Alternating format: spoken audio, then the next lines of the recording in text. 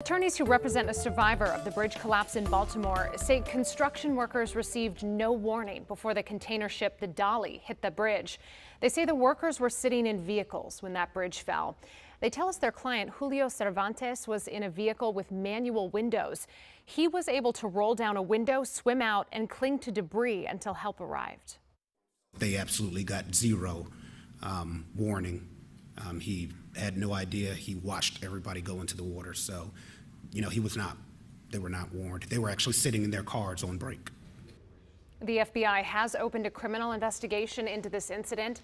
That investigation reportedly will focus on the circumstances leading up to the collapse and whether all federal laws were followed. Also, Baltimore Mayor Brandon Scott has announced a partnership with 2 law firms to launch legal action in order to hold any wrongdoers responsible and to mitigate harm to city residents.